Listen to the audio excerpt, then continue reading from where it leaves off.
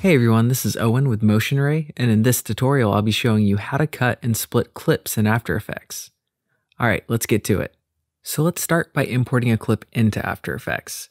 We can do this by going to File, Import, File. You can also do this by hitting Command-I on the keyboard or double-clicking in some empty space in your project panel.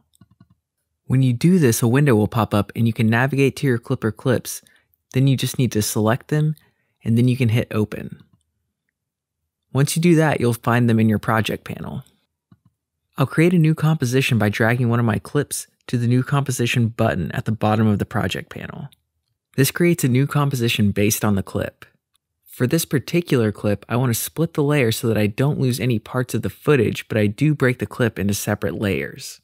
This can be useful for color correction and giving you a visual representation of different clips in the timeline.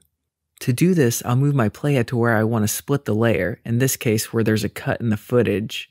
To make more precise movements, you can move one frame at a time by hitting page up or page down, or command left or right if you don't have a full keyboard.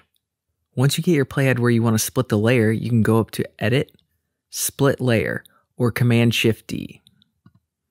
And you can see in the timeline that it's broken up the footage into two separate layers based on where the playhead is. Now I'll bring in another clip by dragging it from the project panel into the timeline. In this case, I've got a long clip that I just want to select part from. If you move the selection tool to the edge of a layer in the timeline, you'll notice that it changes from the selection tool to double arrows. And if I click and drag, you can see that I'm trimming my layer. I'll move my playhead to where I want to start my clip, and then I'll trim my layer to that point. And if I hold Shift, it'll snap to where the playhead is.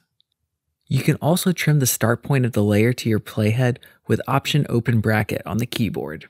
Then I'll repeat the process for where I want the clip to end. The shortcut for trimming the end of the layer to the playhead is Option Close Bracket. Using the selection tool, you can move your layers wherever you want in the timeline. All the techniques covered in this video work with any layer type, so you can cut and split audio, solids, shapes, whatever. It also works on multiple layers at once.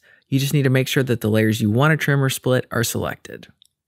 Well, that concludes this tutorial. I hope you guys found it helpful. If you did and you'd like to see more tutorials, please go ahead and subscribe because we're making new ones all the time.